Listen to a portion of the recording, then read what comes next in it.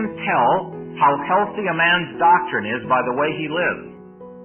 For the Scripture says that he that hath this hope in him purifies himself even as he is pure.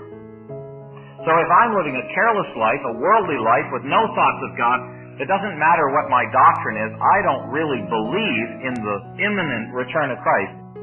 When we speak about the imminent return of Christ, we don't mean that he could come at any time. That's not what we mean by that. You see, there's a specific day that God has on his calendar. What we mean is, the Lord could come at any time as far as we're concerned. We're not waiting for anything to happen down here. When he said his kingdom was at hand, it didn't mean that he was going to do it. If I say this cup is at hand, I don't necessarily have to pick it up. I'm simply saying there's nothing stopping me from picking it up. So he spoke of his kingdom being at hand. In other words, at any time he could reach out and take it.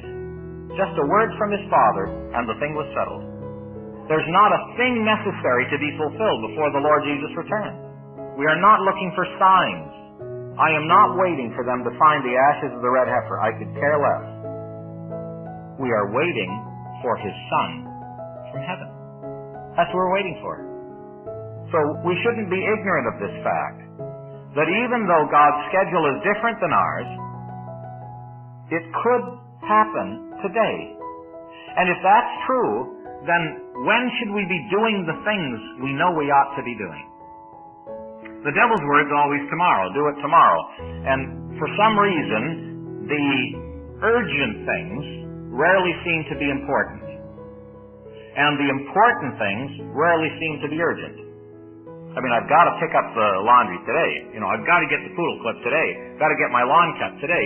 But I don't have to read my Bible today. I can always do that tomorrow. I don't have to witness to my neighbor today. I can do that tomorrow.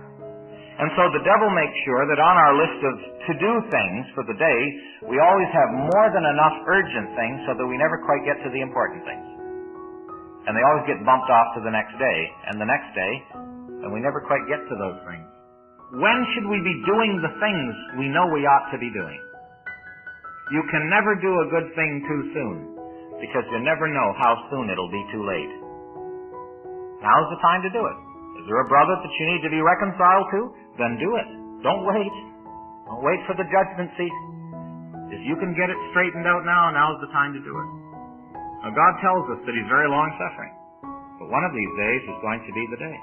The question is, do you live in the conscious, certain daily enjoyment that this could be it? And so, he that has this hope in him purifies himself even as he is pure.